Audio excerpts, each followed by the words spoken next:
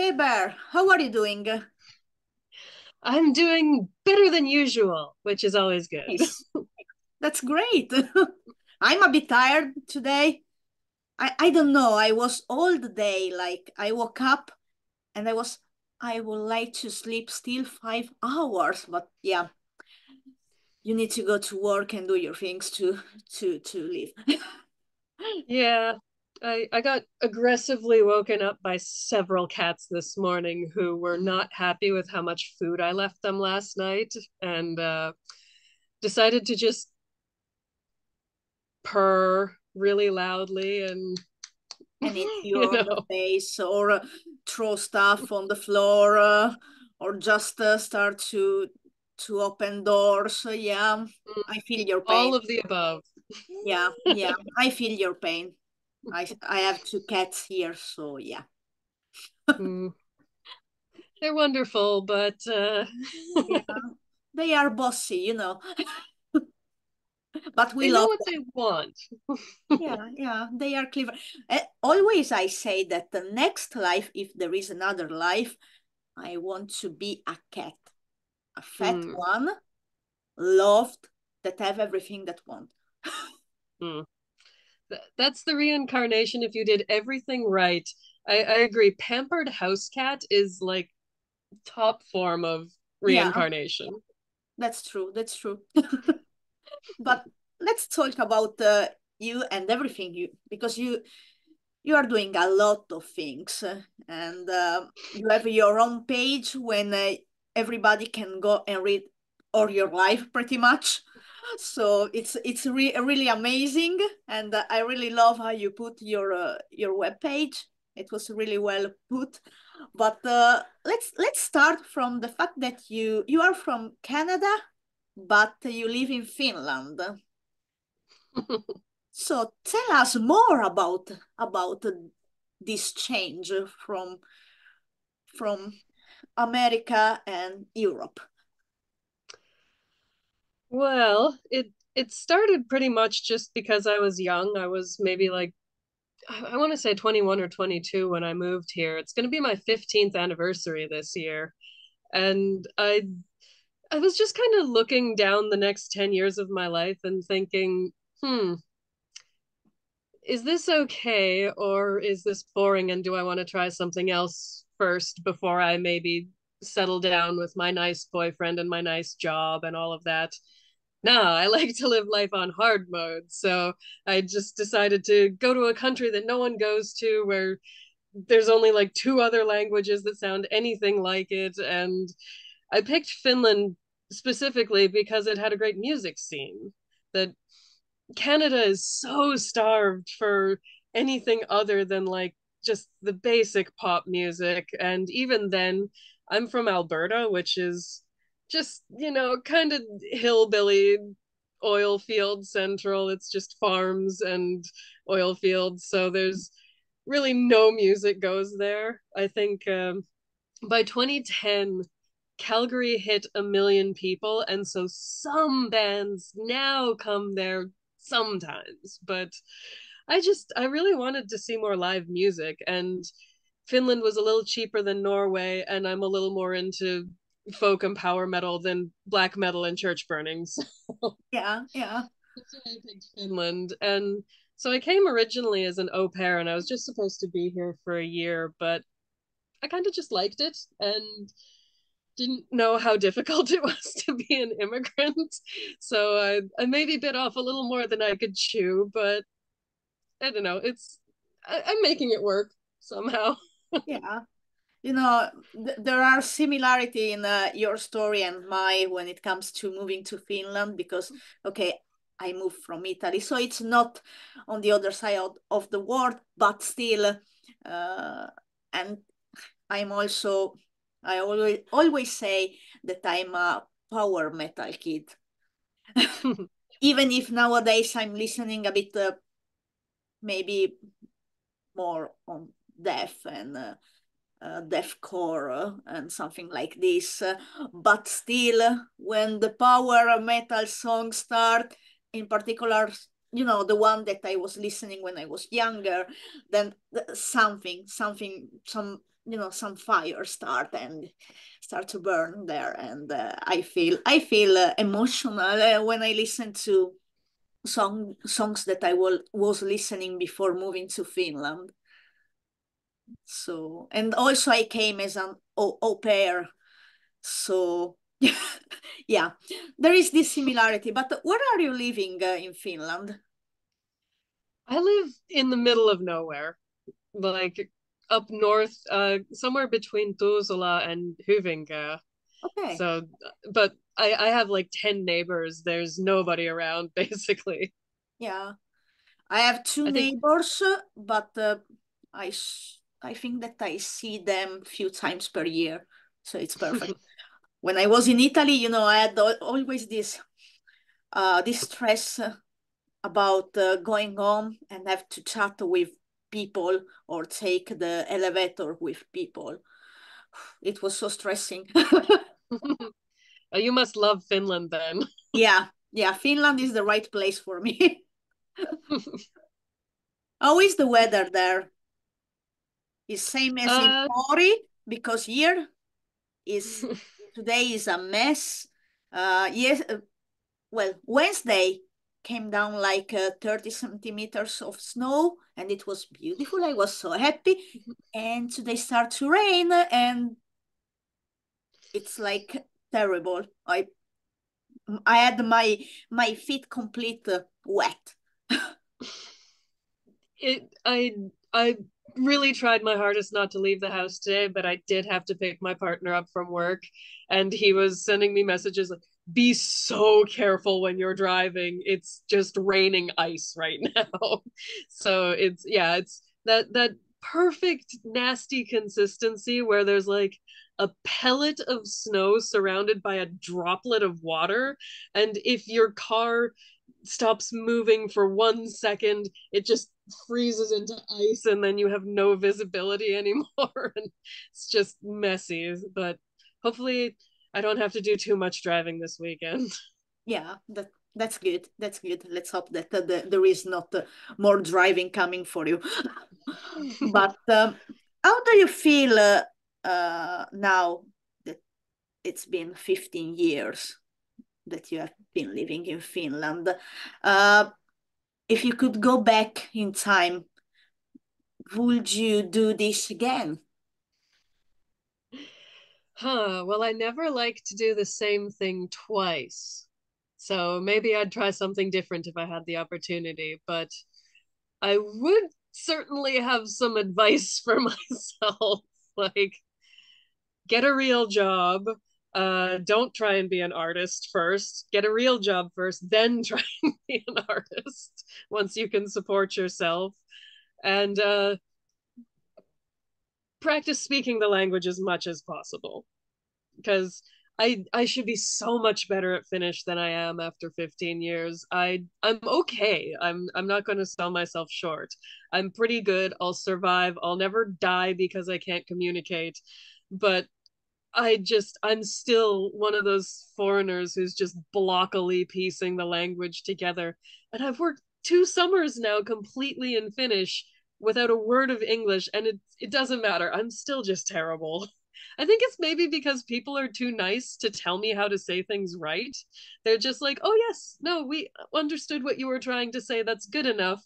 And they don't actually tell me what I should be saying. So it's still just this. Yeah, I think that sometimes Finnish people are too polite. Maybe they like they like the effort that the foreigner do, but I have nowadays few clients that they correct me because Mm, I told them that when I speak, I speak quite fluently, but my mouth is more fast than my brain. So the words come out and then I'm like thinking, oh, that's wrong. But this happened also with English. So of course it's not my native language. So but with Finnish sometimes it pisses me off because there are some mistake that I have studied the grammar, so it should be like easy, but still they come out in. in the way they want. Mm.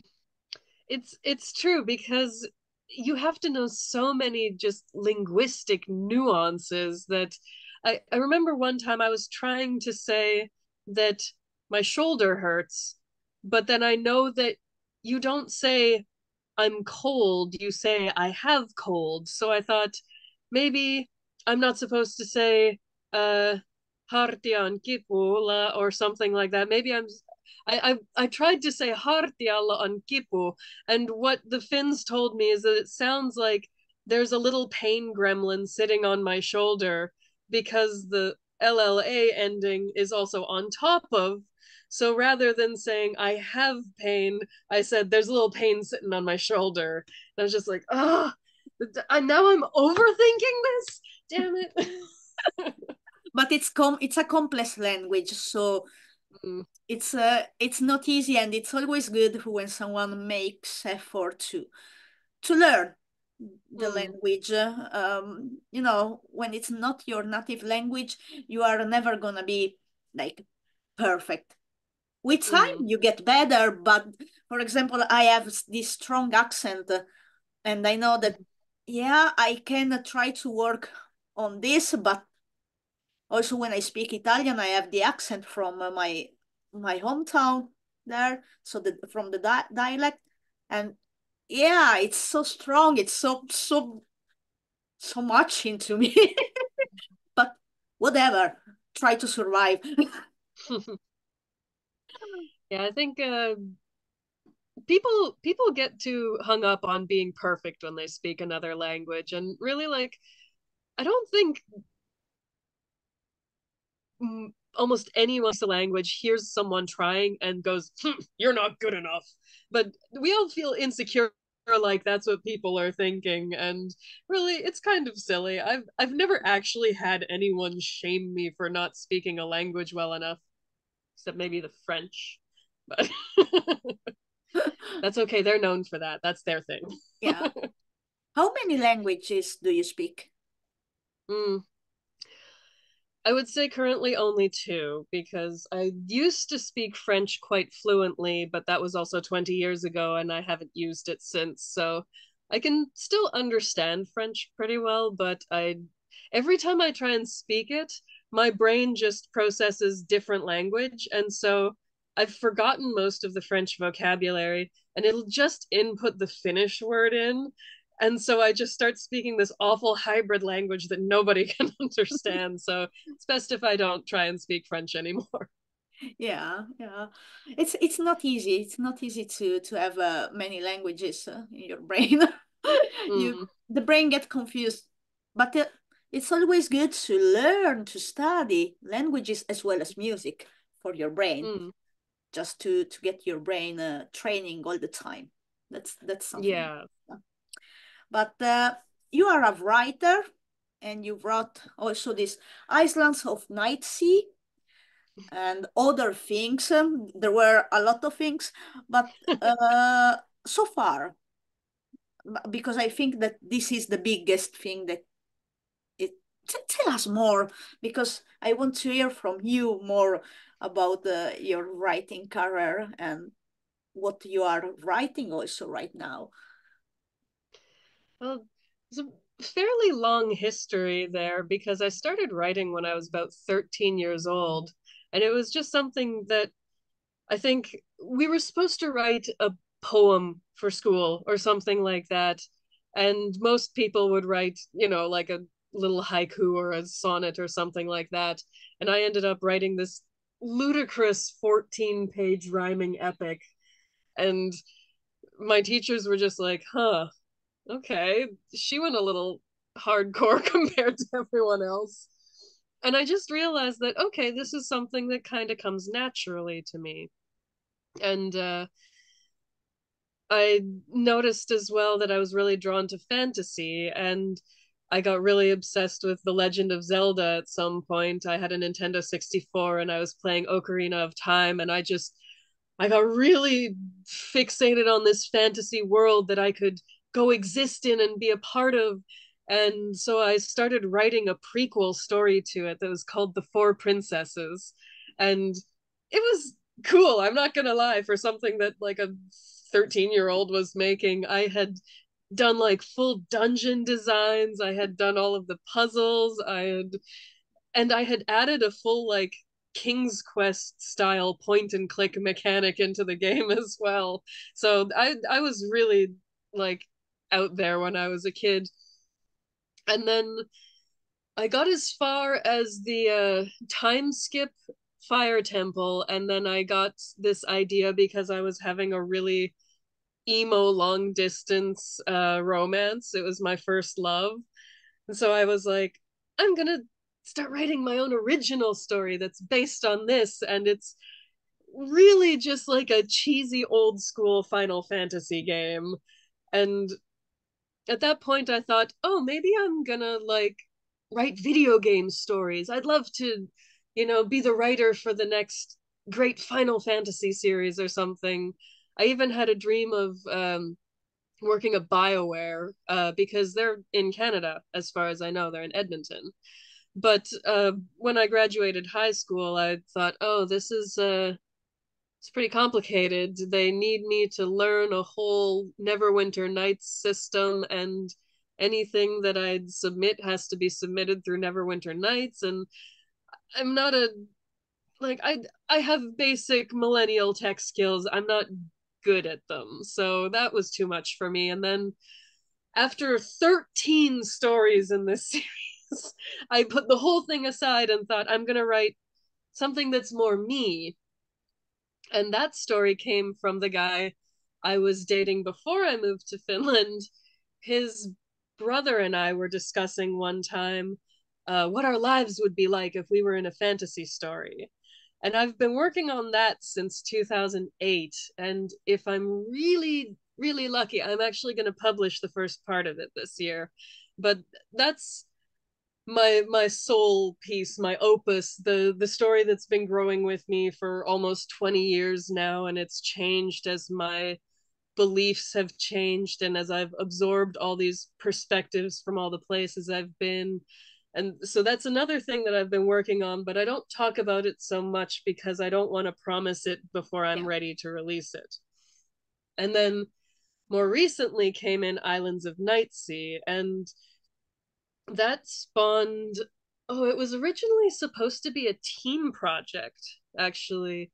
The idea was that I came up with this whole universe that I don't remember how I came up with this idea at all, but it was this thought of what if the multiverse was real and it broke? And I thought it would be so cool because I love stories or shows or anything like Futurama or things like that where anything can happen because it's outer space or whatever, or there's magic or things like that. So the Night Sea was this like world where every imaginable thing that you could possibly think of does exist, but they all broke. So now all of existence is a horizon that separates the sky and the night sea. And so there are islands that float there that are the shards of broken planets. And so any world that existed in the multiverse may or may not have a remnant that just drifts on this endless horizon. And I thought it would be really fun to have a series that kids could grow up with. So, like, Harry Potter back in the day, before J.K. Rowling was problematic. Uh, kids got to grow up with that and they got to experience things. But what I wanted to do is kind of take it a step further and go really deep into those subjects that make people uncomfortable. So things that are not so like cutesy and fun to write about, but that actually have meaning that can teach kids real lessons. Like, what does it mean when you swear at someone versus if you just swear as an exclamation? Or what are topics like sexuality that, or sexual awakenings that parents can get really uncomfortable talking about?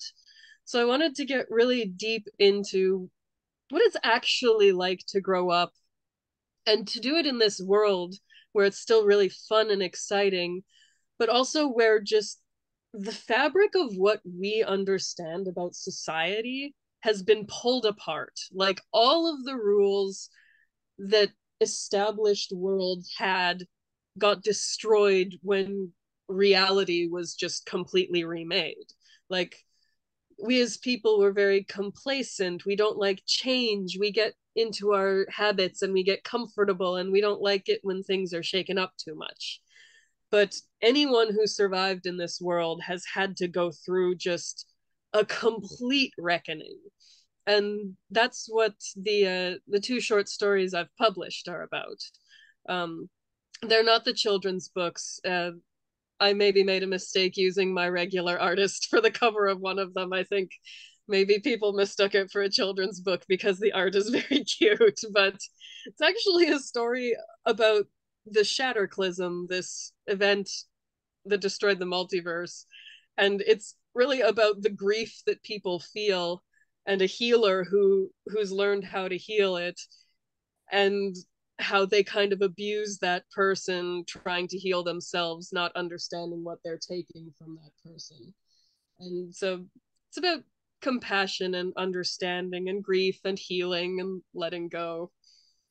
Then the second story, Adrift, actually takes place just right after the Shatterclism has happened, and it stars a dead person and a psychopomp, a kind of Karen-like figure in the boat, who are on their way to the afterlife, and suddenly there's no more afterlife and they don't really know what to do with themselves anymore. So they just have to figure it out at that point. When you've lost your purpose and your destination, what do you do next? So still, I'm hoping again to get some of the actual kids books released this year, but you know, struggling artists and funding and all of that stuff Yeah, it's not is easy. slows me down a little bit. Yeah. But yeah, you have really interesting topic that you are covering with your books, and so it's deep, and you know uh, there is need to talk about deeper topics, because I think that even if yeah, there are people trying to talk about deeper things, we still live in such a superficial world. Uh, Mm. Also, if I think about, I don't know, the social media, for example, it's amazing. Yeah, I like it, but at the same time, it makes me mad, you know, seeing just, I don't know. I think that on the, for example, Instagram or TikTok, why those people that are doing nothing interesting get successful, and I still have this question mark, why people likes to watch people like that. I don't know, I don't get it. That's the big mystery. If someone can write in the comment, then what do you think? Because I don't know. Yeah, it's wild. Like, and part of the thing I've been focusing on since right about November, December of last year is just, you know what? I don't need to reach for audiences that are not going to use the things that I like. You know, I can't handle Facebook. I still use it because I was one of the original users back in the day, so at least I'm familiar with it. But all of these new social medias, I'm like, these are honestly really toxic places that are really bad for people like me who probably have ADHD, and anything that's like a really fast attention grab I've found has been so harmful to me and just my functionality, that I've had to start limiting my phone time and really like self-regulating how much time I spend online just for my own mental health. And I'm really sensitive, so I don't like all the negativity that gets thrown around. I Yeah, think no. Instagram's not too bad on that front, but you still get some pretty obnoxious, terrible people out there who are Yeah. just mean for no reason, and I don't like it. So I'd love if I could get through life without social media, but it seems kind of necessary these days. So at least I'm gonna pick the ones that I like and go with that. Yeah, true. That's true. But now let's talk about your podcast because you have this podcast called The Gathering of the Geeks. Am I saying right the word geeks? Is geeks or geek? Yeah, Is geek. Gathering of Geeks. Yeah. Yeah. Sometimes I have those words that I'm like how they are. But yeah. So you are interviewing people or you are meeting and chatting with people uh, from the metal scene Hmm. and talking about all the games and other things, everything that is beside music. So tell us more about it. Well, I used to run a music media starting in, I think, 2012 was when I took over. It was called musicalypse.net. And it was, I think, in its prime back when the people who owned it before me had it. It was probably, I don't know if it was the only English language magazine in Finland, but had a huge following. They had interviews with like Slayer and Mayhem and like lots of the big names back then. So I took that over and I got really into music journalism for a while. Sadly, kind of distracted me from the creative writing, unfortunately, but I digress. It wasn't until I think 2013 that I started kind of dipping my toes into doing interviews. But back then, you didn't have as much freedom to talk about whatever you wanted with people. You always kind of had to keep it on the subject of music and their career. And eventually, when I started doing these album release interviews, I got so bored so quickly because the unfortunate thing about album release interviews is that they're always kind of going to be the same. Like, people are always asking, what was the process like to make this one? How is this different from the last one? Tell me about these songs and what do they mean? And kind of no matter how good of an interviewer you are, it always ends up being a little bit generic. And I got bored of that. And I could start to feel that some of the people that I was interviewing were just like, yeah, here's all of the things that I've already told everyone else. And like, I felt like I was wasting their time, even though they wanted the interviews. And another thing I noticed is just that part of the reason I liked Finland so much was that I was able to find so many more people who liked the things that I like. And I think maybe it has something to do with the love of the forest here that maybe means people are really more interested in fantasy and stuff like that. I don't really know where it stems from, but one way or the other, there's just a lot of people who loved geek culture here. And so originally the series was supposed to be for Musicalypse, and I merged with Tuonela magazine. And uh, after the merge, I think we just both had a lot going on. And I started to think maybe I didn't want to limit myself just to musicians. And so I opened it up to any artist, essentially, who considers themselves a geek. And then that way it was something for my own website. And that was, I think, maybe even why I put my website together, was just to have somewhere to talk about that. But it's been really fun. As you said, I've started mostly with metal musicians, and every single episode is different, which is so much fun. The first episode talks a lot about horror films, the second one, action figures, the third one is comic books, and all the way to later where we start talking about like growing up as geeks and like what it's like being bullied or not having friends or things like that. And what's also maybe something that geeks and metalheads have in common is that they were often kind of the kids who didn't have so many friends growing up, that didn't want to follow the popular normal or things like that. And so it was really easy for me to find people to talk to for the podcast, like even without looking at bigger artists outside of Finland like Lacuna Coil, who are very geeky. Yeah. There's tons of people in Finland that I could talk to, and so it's been really, really fun. Yeah. Yeah, I think I feel a bit like you know, because I have been doing interview for 10 years now since I moved to Finland, and still I'm doing interview for the web science sometimes here and there. But then I start to thinking about this metal pizza just to talk about also other things, not to stay on the basic 15 minutes maximus of interview because it doesn't feel like real.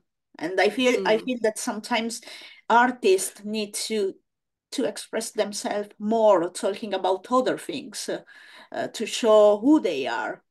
Because yeah.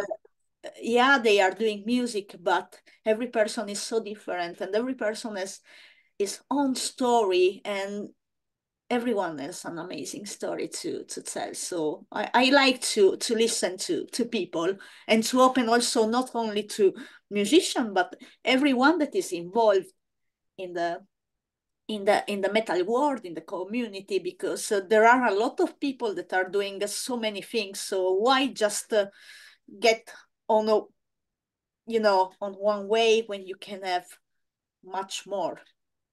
Mm, it's true. And if you think about the audience as well, like for anyone who has fans, the fans are going to look for whatever they can find. And if all they find is the same thing over and over, that gets boring. Maybe they'll stop watching interviews because they're all the same. And so that's why I wanted again to just give people an opportunity to talk about something else. And that's why whenever I pitch it to bands, I always want to say like I'm not trying to be a media. This is not an interview. I'm not going to necessarily ask you anything about your band unless you want me to. I want to just talk to you as a person about the things you like that inspire you, that interest you. And, if that goes into music, great. But otherwise, like, let's explore a different side of you as an artist and, like, how this stuff makes you who you are. And to me, that's so much more interesting than what was the process behind making your newest album. Yeah, yeah, true. That's true. Yeah, but you also have these out of record and off Mm, the record interviews, mm, and they are more. We were talking that the normal, interviews get in like 15 minutes, but you have a longer interview. You have a good chat with the artist. Tell more about it, because last interview was Alta Moulin Road. Am I mm. right? Then Yeah. before was Marco Hietala. Yes. Yeah. Yeah, that was it was basically because of the Marco Hietala interview.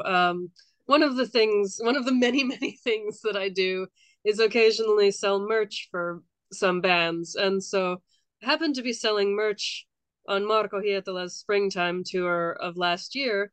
And he's such an easygoing guy. So I thought, like, hey, if you feel up for it, like, totally up to you, but if you're up for it, uh, let's do an interview and just chat about where you're at these days and what's going on with you since your hiatus. And he was like, yeah, for sure, let's do it. So we did this great interview, and I didn't really have a plan for it. I thought maybe I'd give it to Tuonela, but then it got forgotten in someone's inbox for like 4 months or something. And then I kind of remembered it. I was like, oh, what happened to that interview? And then Laureline from Tuonela said that, oh, like consider publishing it yourself. Like it's a little like past due for Tuonela is very good at keeping things really relevant. So I think they'd have wanted to publish it while it was still while the tour was still going on. And so I was listening through it and I was like, I don't really ask him anything really specific. It's just that I'm very familiar with his career, so I had just a lot of kind of random personal questions, like, not like personal, but, just like, what was it like performing with Arion and things like that? That he does a lot of really interesting stuff, and I just wanted to ask about. And So I started to think for a while, how could I frame this and make this fun? Like, what kind of series could I do with that? And I came up with this concept of off the record because, like back in the day when interviews were extremely serious and you had to fact check everything and confirm every single thing before it was published, anytime someone would say something a little personal, they would say, please keep this off the record. But then for me, off the record means this is specifically not talking about your new album release. So there's the kind of wordplay double meaning there Yeah. for let's not ask those questions, let's do something else. So his was the first one, and then Ultima Road is the second one. Sonata Arctica is going to be the third one. But then those are the bigger names. I also wanted to dedicate a lot of this to the indie artists that I've started seeing because I'm someone who likes different things all the time, and when you've been doing metal journalism for so many years, I kind of feel like I've seen it all. And so I wanted to try something a little new, and I ended up just going to see a random friend performing, and I had such a great time that now I bounce around to indie shows all the time, and I meet these wonderful, interesting people who are very different from, I don't want to say like famous, but like established artists. There's a very different vibe there, and it's really wholesome and it's really warm and welcoming. Everyone really appreciates each other, everyone shouts each other out. Like most of how I'm finding music right now is just anytime one of the artists I follow shouts out another artist, I'll put them on my to listen list. And anytime I go see a show, I make sure I go in time to see everyone who's playing, not just the one I'm familiar with. And I'm finding so much cool stuff that I never expected. Like, I found this guy named Heikki Hanninen who does like this old country blues kind of stuff that, I grew up with that in Canada. So I love that. And I never thought I'd hear it in Finland, but here I am at a pub on Iso Robert in Katu in Helsinki, listening to this guy playing, I put a spell on you and stuff like that. It was just amazing. Or the Helsinki Psych Fest is another one. It is Psych Fest, but the Love Potion Club and the Love Potion Psych Fest, I think they're pretty loose on what qualifies as psych because it's not all psytrance. There's a lot of just rock and prog and things like that. Yeah. Um, so I love going to Helsinki Psych Fest and Love Potion Club. There's always something new. Yoya and friends, Johanna von Herzen, she organizes a lot of music. All of her stuff is really fun. She's a great performer. So there's so much fun stuff. I don't even know what I'm talking about anymore. I'm just rambling. Yeah, But but the it's it's interviews. it's it's Yeah. really great to, because yeah, um metal is something that I love and that you love, and I think most people that are going to watch this episode of Metal Pizza love. Otherwise, they are not watching, maybe. But yeah, but it's important to be open-minded, and yeah, there are so many interesting artists that are not from the metal scene that deserve to be uh, seen and listened to. And when you go to see live gigs, you know, there are always surprises.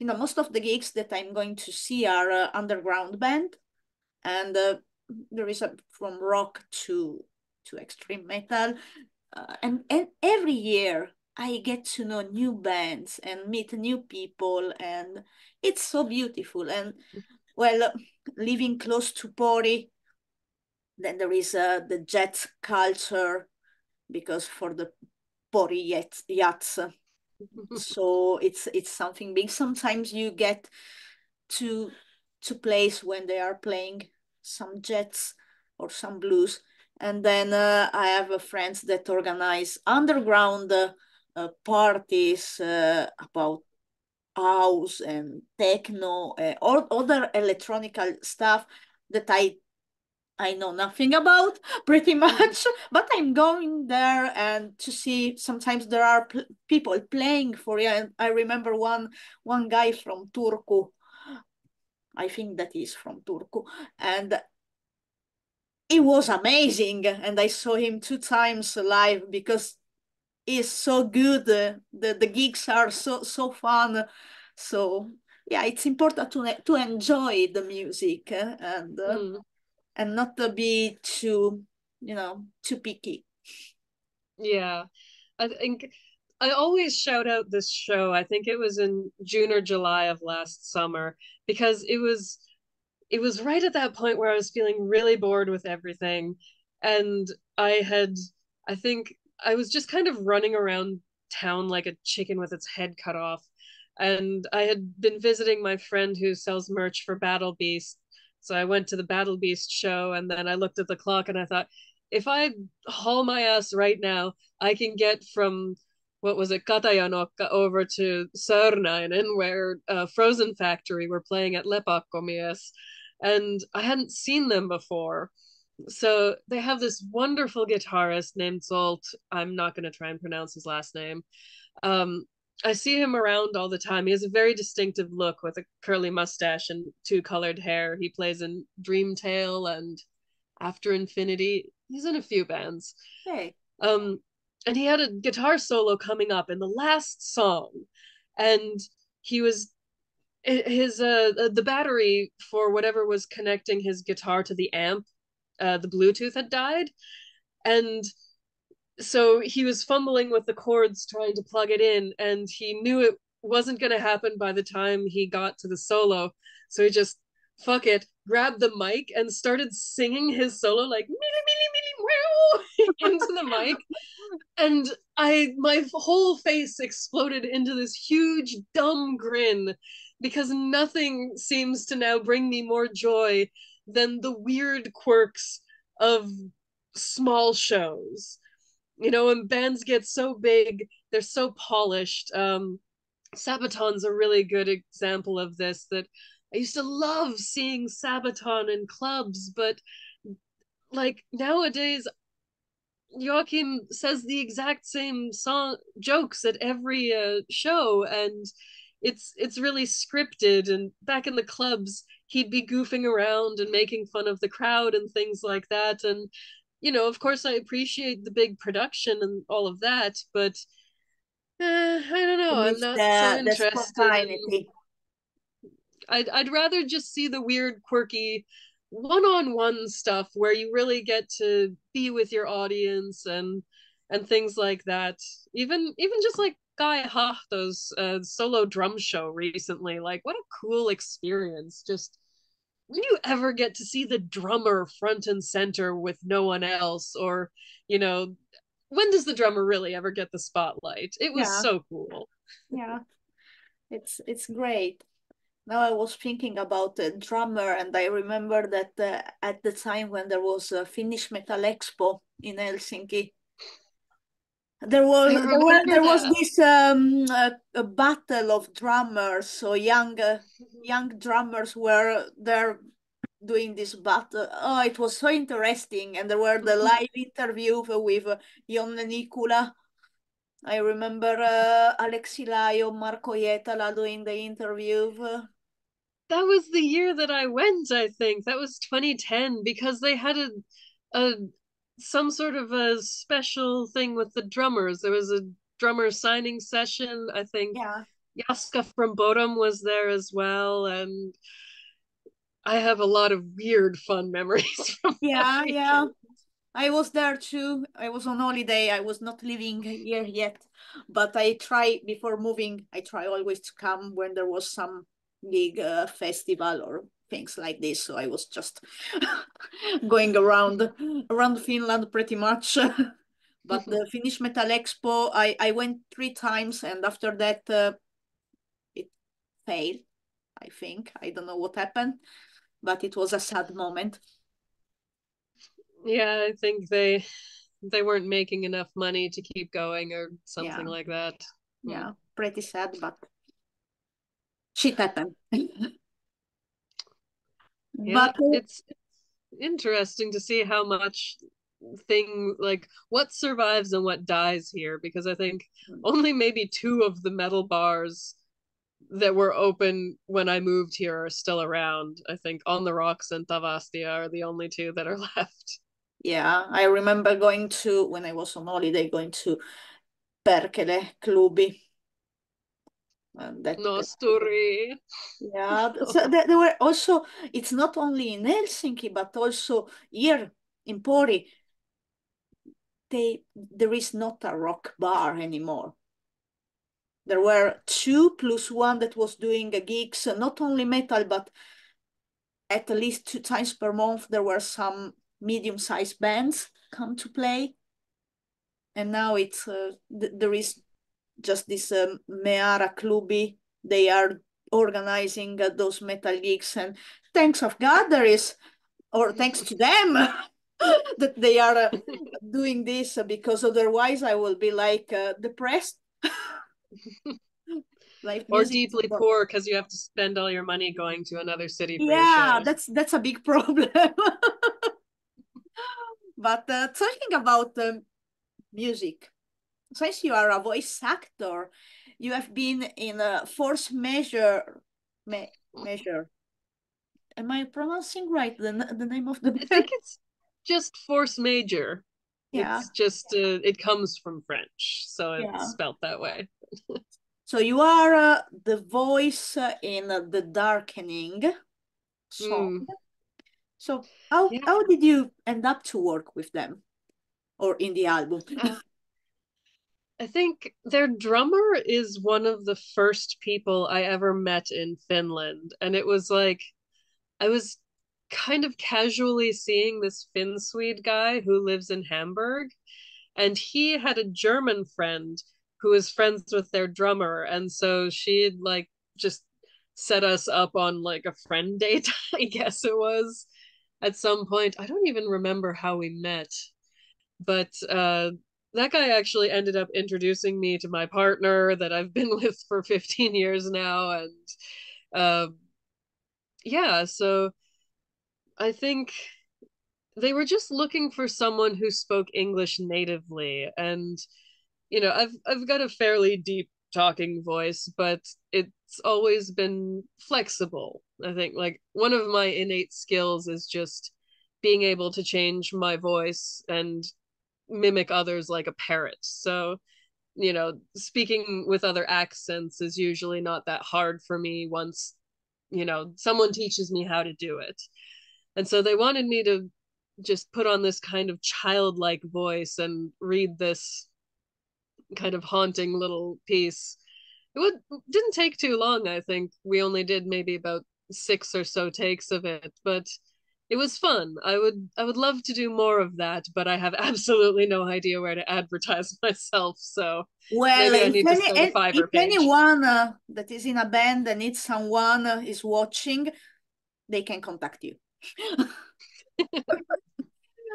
Yeah, but let's go to the question, because there was a question left from Anna Brödel. How does it feel to live in an house under the rule of several cute, fluffy cat beasties?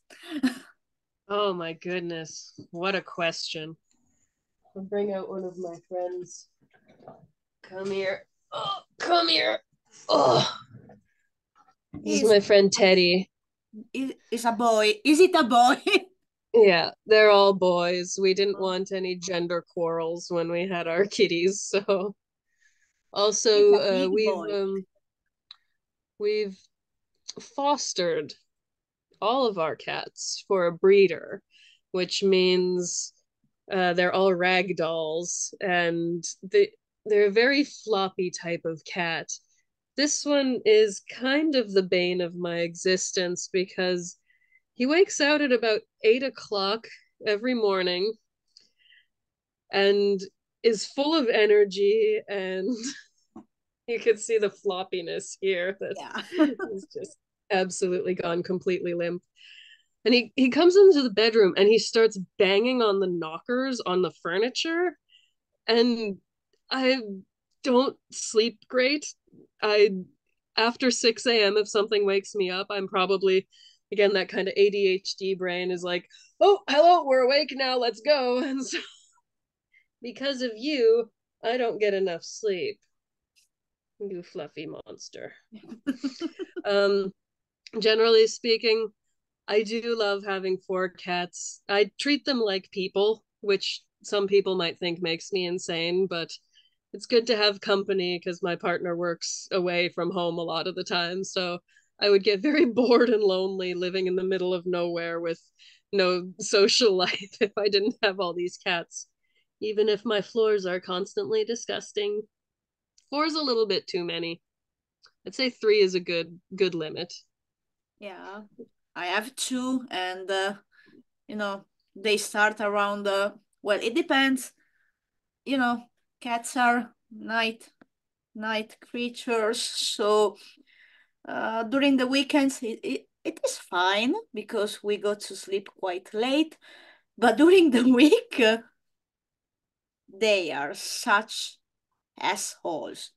Really, they are just picking on each other, and then at 4 they start to scream for food. And I have one that is a big boy because he's um 11 kilos, Good God. and This it beast is only 7. yeah, that is a also it's oriental long hair, so you have this Ah. small head, triangle head, and he has this big body. And it's so absurd to watch that cat, but it's so fun. It's fun. And cats are fun. They are they are just so much fun. You can get mad with them, but then you are always going to cuddle with them. They are just they are just the queen and kings on this world. Yeah, we have the fun thing about our house is that because of the breeder, we've had so many cats come and go. We fostered a litter one time, we adopted one of the kittens, and we've just had this. If I were to write it down, it would sound like Game of Thrones. You know, our oldest cat, Simon, he's the king, undisputed. Other cats see him and bow in his presence. Like they back down, like you know how like sumo wrestlers, a lot of the stomping they do is to intimidate their opponent. He does that just with his look. He gives this sort of like and the other cats are just like, okay, don't mess with him. He's in charge around here. Is the boss. And everything just falls in line around that. So we have the king, we have the queen, we have the biological prince. Big Teddy is from Belgium, so he wasn't welcome at first, but uh, Okay. sadly, Prince Reinhardt did not survive past 4 months. Again, all of the Game of Thrones drama is extremely. I should really write that someday, just because It's a it's its own great idea. story.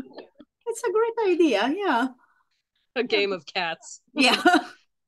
throne of cats. I'm not Fun. sure. Yeah. Nice. Nice. Now you get a new idea of what Hmm. to do next, what to write next. But how did you get into metal music? I'm curious. That was very much a right time and right place thing. I was, I believe, in grade 6, so I would have been about 12 or 13 years old. And I was just starting to realize that all of the pop music I listened to was kind of the same and didn't actually reflect any of my life experiences. And then my brother was giving me a ride somewhere in his old Ford Explorer with a mixtape in the deck. And there was this cool song playing, and I was listening to the lyrics. It was like, huh, fly on your wings like an eagle, fly as high, touch the sun on your way like an eagle. And I was like, man, as the sun breaks across the sky, an old man this sounds like the story of Icarus. And I just so happened to be studying Greek mythology in school at the time. And I was really into it because, I'm a fantasy geek. So anything with like pantheons and gods and stuff like that, I was eating up like candy. And so this Iron Maiden song it just broke my mind. Like, oh my God, someone writes music that's not dumb love songs? Boom. And give me this mixtape. This is the most precious thing I've ever experienced. And I became just the hugest Iron Maiden geek. You cannot imagine the insane collection of everything that I had. This was before, merch was a thing. So Yeah. anything I could get my grubby little paws on, I would take. And oh man, yeah, I had a reputation back in hillbilly Canada as being like the biggest Iron Maiden fan in the country or something like that. Wow. And then it just kind of snowballed from there. Some of my first loves were Nightwish, Blind Guardian, Halloween, and it was kind of the folk metal that lured me over to Finland, which came a bit later. That was, around 2003 or 4 that I started to get into that, and I really found my true love in Turrisus. Sad Oh story wherever yeah. they went. Yeah. But I had this dream after all of the metal I had been listening to. What would my dream band be? And first of all, it had to have a good violinist because I grew up playing violin. So I needed something that was kind of special to me. And I wanted a singer who could both sing and growl. And I was looking for this deep voice with a kind of Wolverine smooth purr to it. That was Matthias Newgård and Olli Vanska. Like just Yeah. everything my brain had imagined, those first 3 albums of theirs at least, was just, oh, that's thank you for taking my dreams and making it reality. And Yeah. it was that documentary, A Finnish Summer with Turisus, I love that. that was really what drew me here. What was that, 2008 or 7 that came out, and I moved to Finland in Yeah. 2009. So Yeah. I think maybe 2008. I don't know. Nektaskog was not even 18 years old, so it was before 2008. I don't remember. Is she from 88 or 89 or maybe 90? I can't But remember. she was 16, I think. So Hmm. yeah, it maybe it was 2007 or 2008. Can't. Must have been 2008 because 2007 was when the Varangian. No, that's this. The Varangian Way. Yeah, it came out in 2007, and she was not on that album. I think that was still Lisko, so she joined Yeah. a little bit after. But yeah, so it was right before I moved here. I think it was probably one of the most instrumental things that I was like, man, look at all those festivals and all that nature. This is great. I want to go there. Yeah, it was a beautiful documentary. It's one of those that for who is a big fan of um, Finnish metal music, and it's like a dream, you know. Mm. It's yeah. I remember when I came to one of my holiday above the DVD. Every time that I came to Finland, I get back to Italy with like 10 albums or a DVD and stuff like this. Yeah, I was just giving my money like fans needs to do. Yeah, I have so much merch. It's insane. yeah. But what's your favorite band if you have one?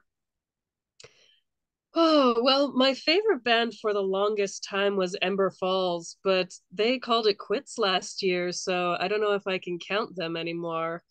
Uh, but my new favorite who have kind of stepped into their shoes are Merta, whose shirt I'm wearing now. And Nice. uh, Yeah.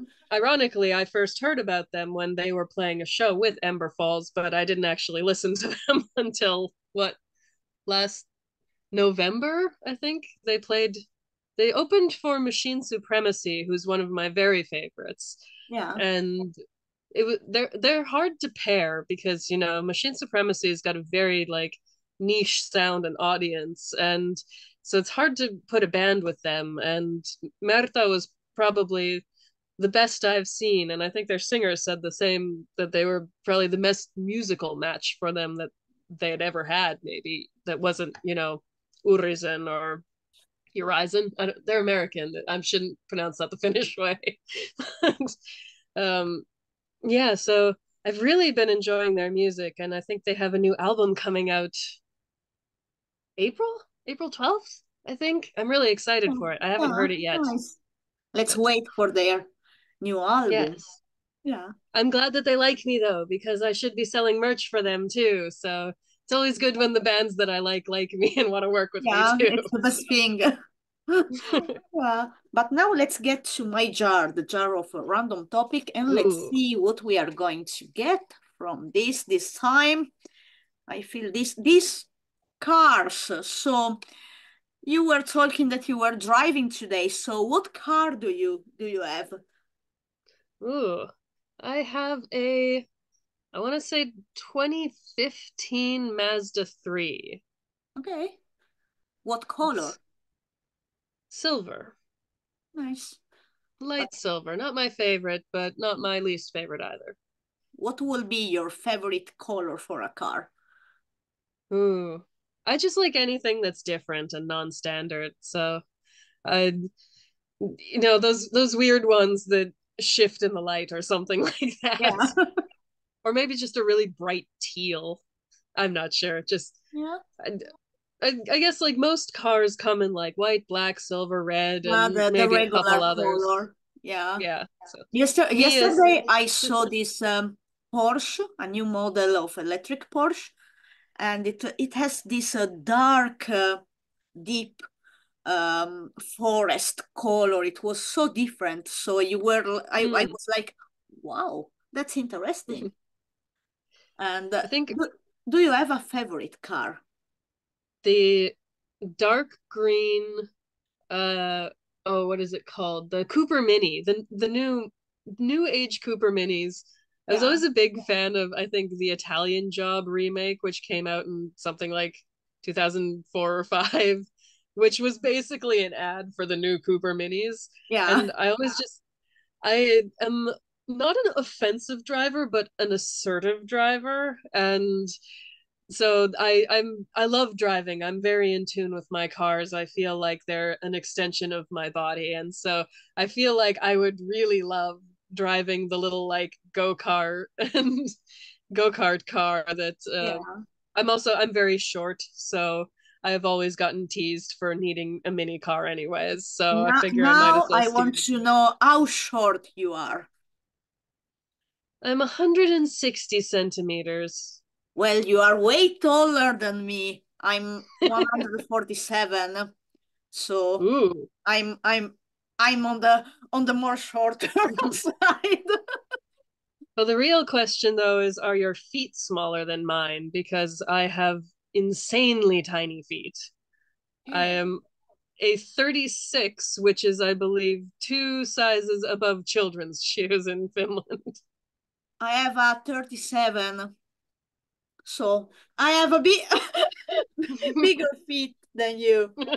But people say always that I have also bigger hand. I have big hands, or not big, but they are uh, they are not the small. Oh, yours is a small one. It's a cute I one. have tiny hands. Uh, and I don't know, maybe I was supposed to be taller, but I don't know what happened. No, I was not supposed. The doctor said that the maximum would have been 152. So, yeah. Hmm. But so I have still time to grow. Isn't it like this? Hmm.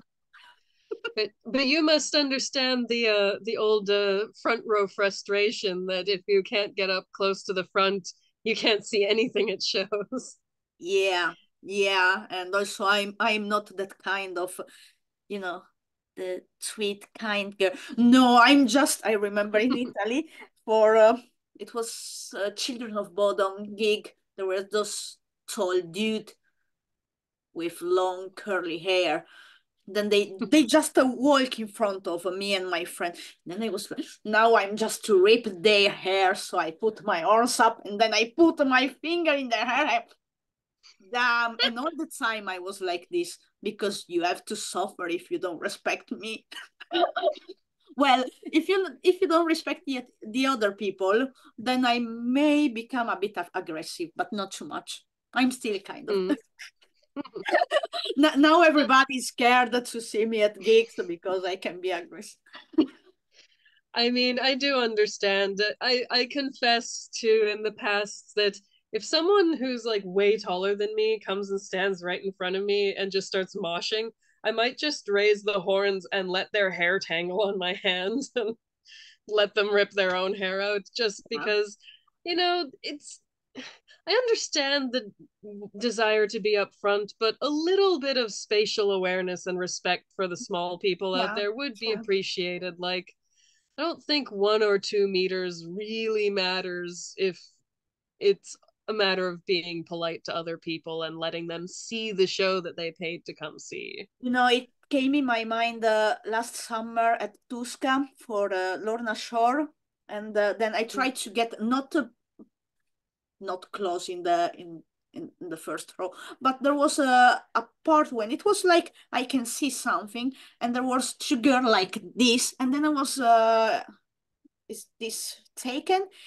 Yeah, it's taken. And then I hope that they are not tall people. No, they are not. And then there was those men 180. What the fuck? I was so mad with them. Ugh. But I behaved.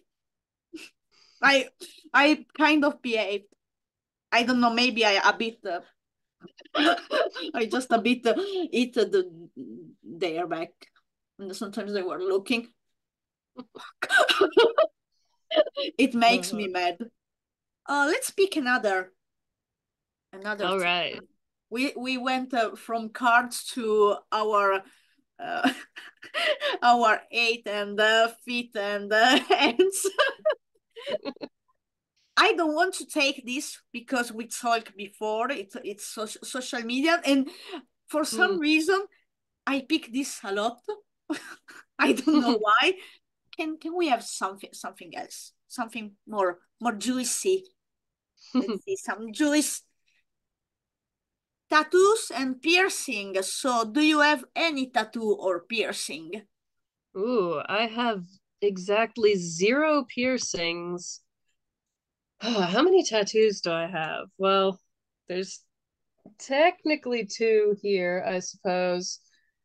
There's a Devon Townsend project, and the moth is from Swallow the Sun, but that's not actually why I got it. I got it because I like the design. And I was looking for a moth tattoo as a sort of spiritual ward against a phobia I developed as a teenager. Okay. um, there's 2 over here, technically, again. Uh, the one on the outside is actually, I have a deal that anyone who recognizes that, I'll buy them a drink because it's a very obscure Nightwish tattoo. Okay. Um, the cross is because I used to be a Christian, and the wings come from a poster for Ghost Love Score, and it's the pattern that's drawn on this woman's dress. And the sort of meaning there, and this is really ironic because I did this back in, I want to say, about 2010, which was way before Tuomas Holopainen and had the big like I'm an atheist now thing. So it was just kind of ironic that he had done the design that represented the same thing, this kind of freedom from the chains of religion. Let's see, I have my dragon on my back, which is a slightly customized version of Blind Guardian's Fly Dragon. And that song is self explanatory. It's about fantasy and inspiration and creativity. So, um, but it was kind of funny that the center, I got the image off the disc from the Fly single, and the center was missing, and I had to really look to find the full design, and I didn't like it. it's a very beautiful kind of tribal dragon, but the center is kind of blocky. Yeah. And the tattoo artist did like a custom design for the center to make it suit the whole thing a bit better. I'm not going to show it off. It's really ugly. He did a bad job, and it was done in 2005. Let's see. I've got my Halloween guy on my leg. He's upside down, but that's from the Dark Ride. I don't like it. It's going to get covered with the Dark Souls bonfire. Okay. Um, I've always kind of known, like, I go with vibes for my tattoos a lot, and I wanted it about this big and on my foot. And so I shouldn't have taken it if it wasn't going to be what I wanted. So that was my mistake. I'm hoping that I'll get to keep kind of the face part of it hidden in the bonfire so that there's some of it still left. But Yeah.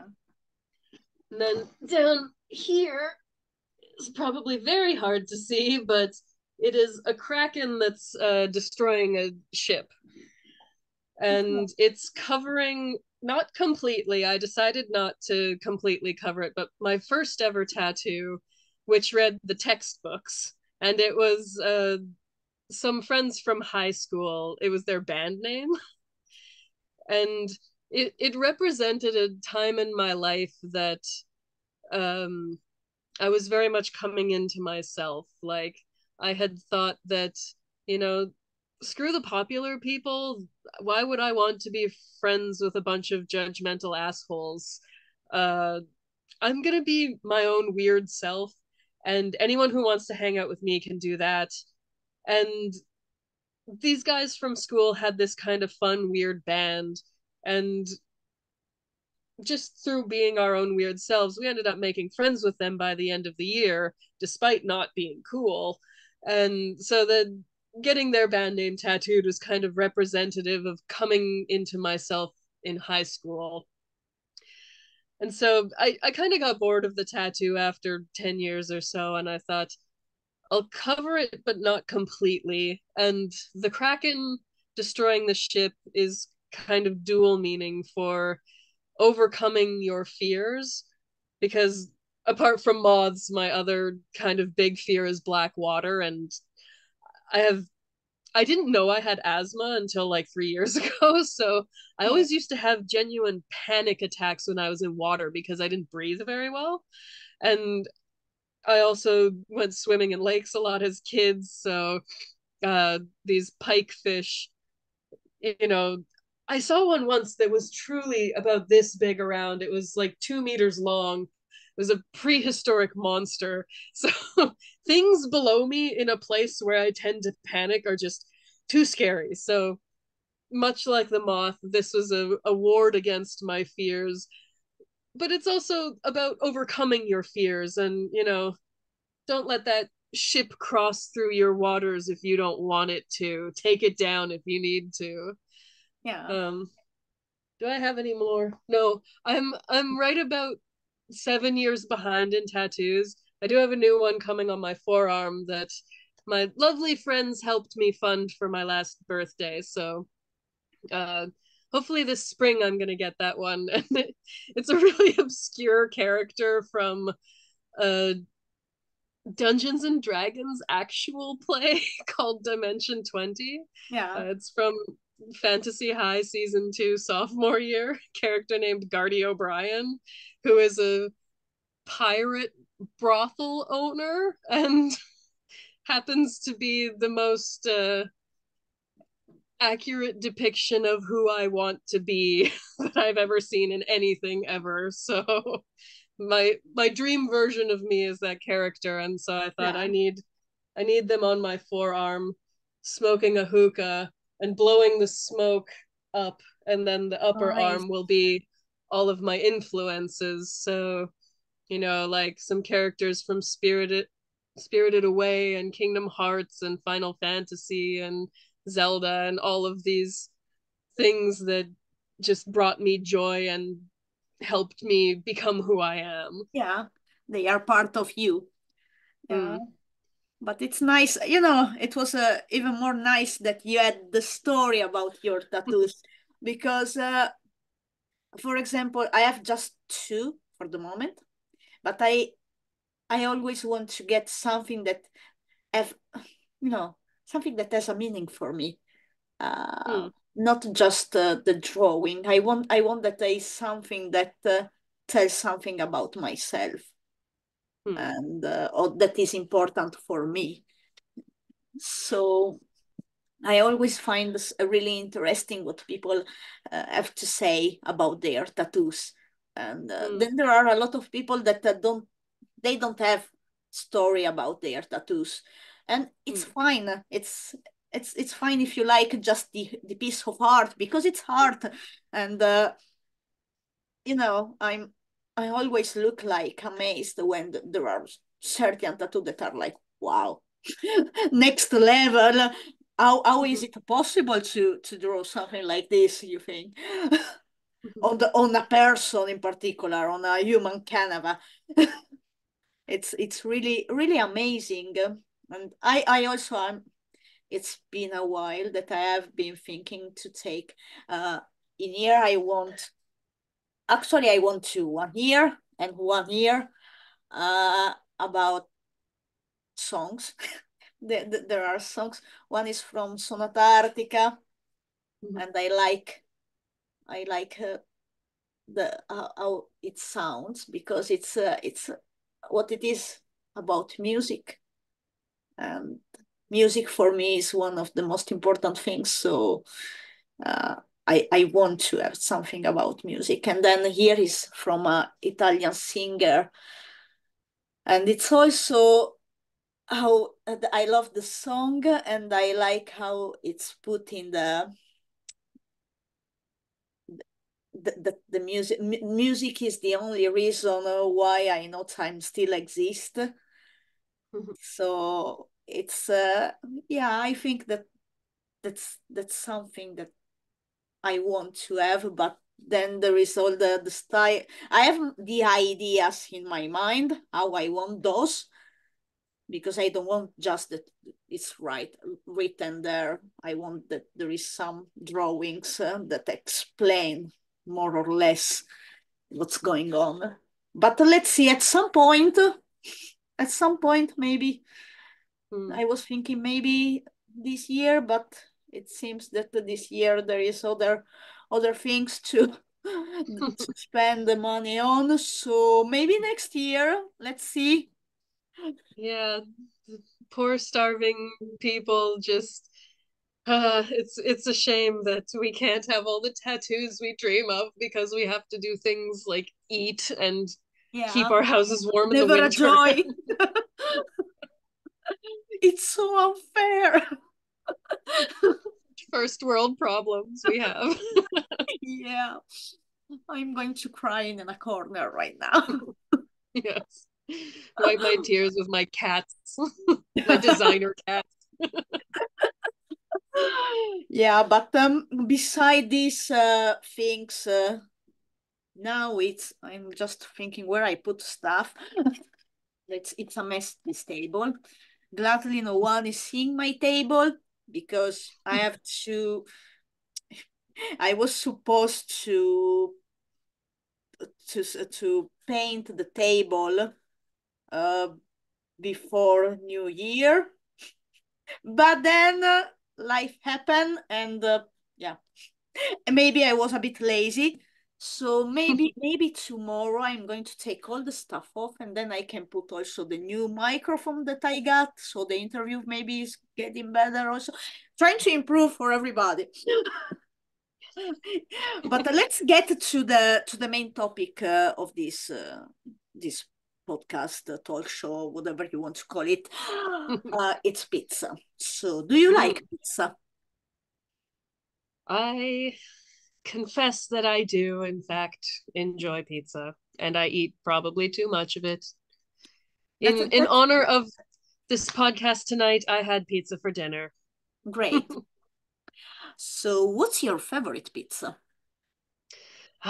See, you're asking me to pick favorites again, and I never do that. But some of my favorites are there's one combo that I love that's very Finnish. It's smoked like ground reindeer meat with goat cheese and arugula. Okay. Ah, Also a big fan of any pizza that's got barbecue sauce and chicken, usually paired with like onion or bacon or red pepper or something like that. It's always good. And if we're being just plain and basic, a good ham pineapple with or without blue cheese. I'll take it either way. okay. So you are on the pineapple side. That's the only thing where I'll eat baked pineapple. You can't put it on my burgers. You can't put it on any other pizza. Just that, just with ham, nothing else. Okay, so you are specific on the pineapple. Mm. And all this pineapple and tuna shit people are talking about, no, that's weird. What is your opinion? Because lately I have been talking with a guest about this peach thing on pizza. What do you think about peach on pizza?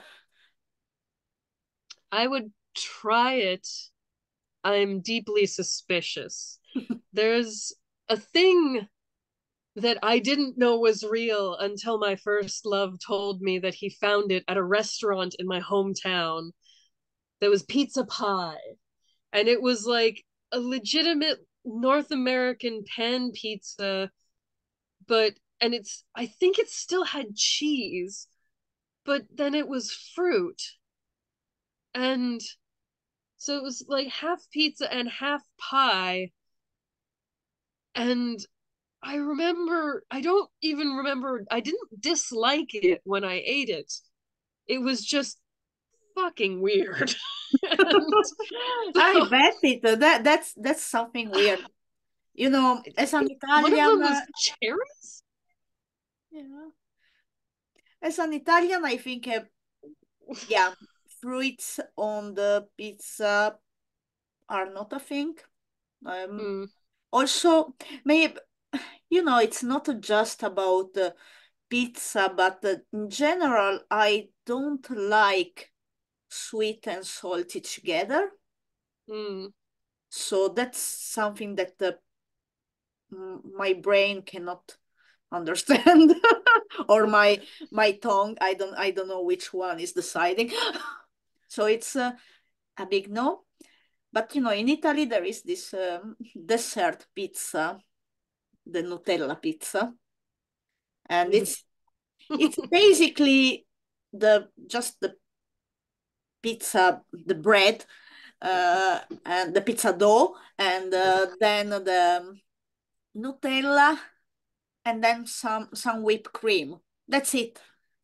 Oh, who is this cat?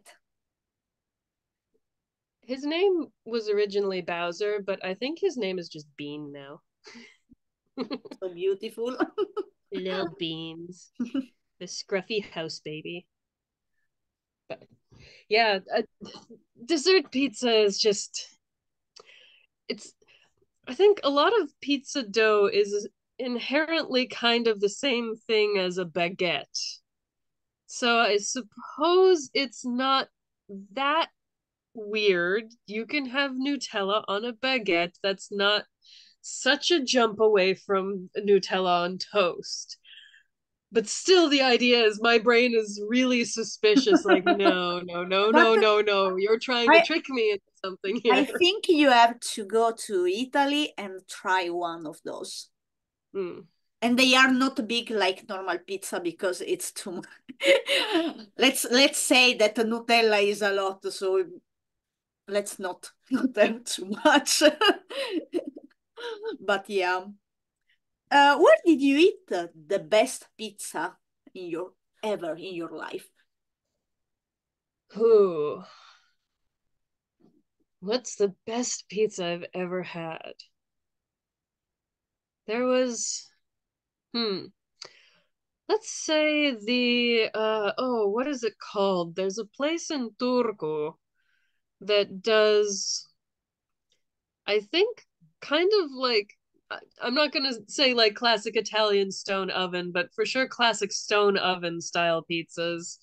But with a Finnish kind of twist, so they just use kind of local ingredients. Like salmon or something like that. And I don't remember what kind of pizza I had there, but I remember the quality was spectacular. Only I could remember the name of the place. But Yeah. then again, there was also a place in Tambre that um, had a really good, I don't remember, it was something like chicken and cheddar and maybe some onion and arugula that I remember was really great. But if I'm being generic, if you are from Canada, there's a pizza chain called Panago that have a just straight up barbecue chicken pizza that's my favorite thing. It's dirty delicious. And where did you eat the worst one? Oh, almost any pizza place in Finland. Just generic, like the really, really crappy pizza places in Finland. I think there used to be one where I used to live called Star Pizza, and there's a lot of Star Pizzas around, but this one used like just the worst quality ingredients and used too much of them. So you would get like this terrible rubbery cheese, and then there would be like a centimeter thick layer of it. So your whole pizza just tasted like rubber and grease. And then it was always like, I hate canned vegetables on pizza. They always are just so much worse than fresh vegetables. So always like the paprika was slimy, and I Blah. will not eat canned mushrooms. They're disgusting. So I'm a bit of a fussy eater, I won't deny, but yeah, most like greasy generic pizzas in Finland are pretty bad. Yeah. Yeah, I can agree. I can agree on that.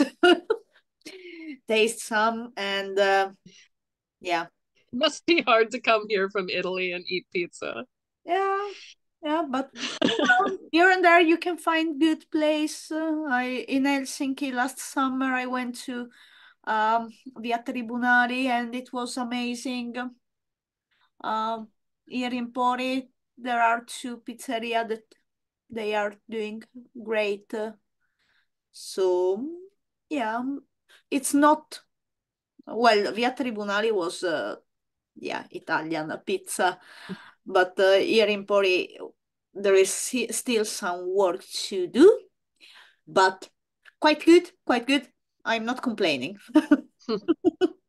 Also, sometimes I like to go to Coti Pizza. So I used to like Coti pizza, but they've just gotten too expensive. They're not quite good enough to they justify are their price. expensive, but you know there was during this summer I saw yeah during the summer I saw in a store that there were sold out pizza and like from the freezer like frozen pizza and they were sold out and the price was like 8 euros per pizza. What's wrong with people? What they are paying for something frozen that high price? Mm. But I remember when the cheapest pizza, Cote pizza, was still like 6 euros or something like that. And now the cheapest is 12, I want to say. So yeah, I think knowing what the price used to be makes it hurt more to buy it. Especially like there's a place in Järvenpää called Rosé. Um, and they do probably the closest thing I can find in Finland to like a North American style pan pizza. And I do like my thicker crust. I'm fine with thin crust, but I grew up with thick crust, so it's what I'm used to. And they have a really good. They'll do my smoked reindeer meat pizza really well, and the basic ham and pineapple is also about as close to the home nostalgia as I'll get. So I'll take it. yeah. It's you know, every time that you have you taste something that reminds you to your childhood, uh, to your younger self, something that you grow up with. It's Mm, always, you know, something it's special. It it's like, yeah, this is my thing. And maybe other people are not going to understand why you are so much in that thing. But it's like this. Everyone has its own thing, and sometimes I think about certain products that I cannot find in Finland. And I'm always like, oh, I would like now to have this cheese, or I would like to have this certain snack, because mm. of course, unhealthy things are always good.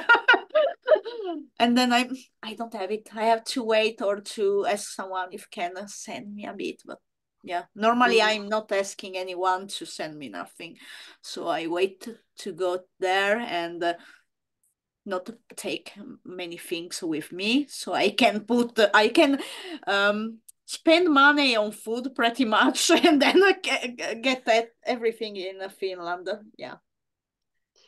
Yeah, my biggest weakness, like I can't do the cheese here.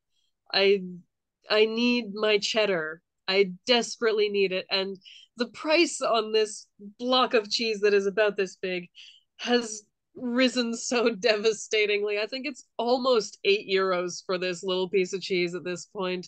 But I cannot live without it. I'm one of those people that they say microdoses cheese. Like my go-to snack is just a slice of cheese. So I can't. I need to. It's the one thing I really let myself spend money on. And in those sweet moments where I do have some extra coins to spend, I like to order cheese from Henry Willig in the Netherlands because they have little like cheese wheels that are this big that I don't know, they cost like 10 to €15 and they're really good. And if you visit Amsterdam, you can sample them all at their shop and decide what's your favorite. And cheese. Cheese. Cheese is important. Yeah. You know, my favorite cheese is an Italian cheese that you cannot find in Finland because it's a fresh cheese, and it's the name is stracchino, and Mm. is what I like also on my pizza, stracchino and olives. That's like the best. Black olives, not green, never green on the pizza. And stracchino is it's fresh. It's a soft cheese, but with a good kind of strong taste, and it's something that I miss. Yeah. But let's get to the question that the previous guest left for you. So Ah, yes. the question is, what do you think about Tom Waits? If you know You who know, Tom Waits is. I've just kind of discovered him. I've only heard one or two songs, but one of them has this insane name like Tootie Ma is a real fine thing or something like that.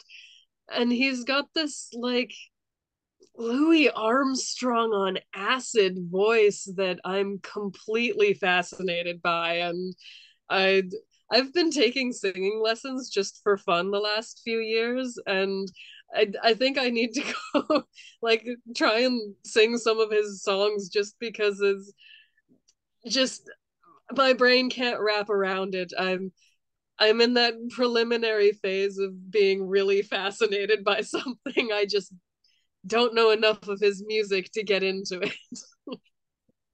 Yeah, but it was nice that you know, because my previous guest was. Let's hope that the next guest know who who he is. So it was nice. But now it's your Uh, turn to leave a question for the next. oh, I was gonna try and come up with something really poignant, but now I want to ask something silly. Like, have you heard of Classless Act? And if not, why not? Because that's totally someone's fault. Nice. Yes. I Yeah. just I like an excuse to shout them out. If Merta are my Finnish favorite, then Classless Act are my American favorite. I don't like a lot of American bands, so you know there's something special there if I'm shouting out the Yeah. Americans. Let's see what the next guest will answer. Also, I don't remember who is going to be the next because I didn't wrote down. I have still fix to fix the next one. I have two guests, maybe three coming, but I have to confirm that yeah, at that day and that time is going to be okay. And honestly, arranging guests is my least favorite part about podcasting. I want to talk to everyone. I don't want to make schedules, and I really don't want to edit afterwards. I just want to talk to people. Yeah, that's true. That's true. It's not easy. It's not easy. But we are at the end of this episode of Metal Pizza. So thank you so much for being my guest. It was really a pleasure. So there are a lot of interesting story, and I hope that people enjoy it. Would you like to say something to the people that are watching or listening to this episode? Well, thank you so much for having me. This was really fun, and it was something different for me to do. And I love doing different things, so this is great. Um, what would I say? If you like weird stuff, I guess come check out my website. It's just bearwiseman.com. And if I told you what was on there, I'd be here all night. So check it out. Listen to more Metal Pizza and go support your local bands. Yeah, See your thank you so local much. stuff in bars and pubs. Yeah, important to support local bands. We need to support those upcoming bands because without support they cannot get through. So Mm. let's keep going to the gigs and buy merch and so on and meet people because this is something beautiful to do. Yes. And I Yeah. guess if you like live music, come buy Merta shirts for me in April. Enjoy Nice. their tour. It's going to be fun. Yeah. Thank you. All right. Thanks.